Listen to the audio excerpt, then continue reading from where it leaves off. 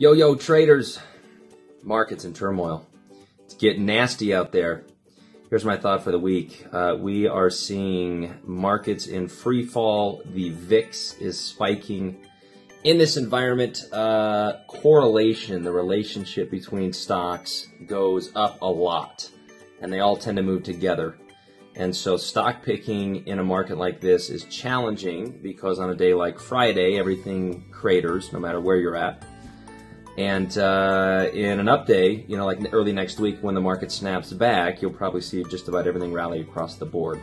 So my inclination in a market like this is to focus more on playing indexes and ETFs to try to just game the entire marketplace, and focus less on trying to pick winners and losers, because again, if the market pops next week, everything will get bid up.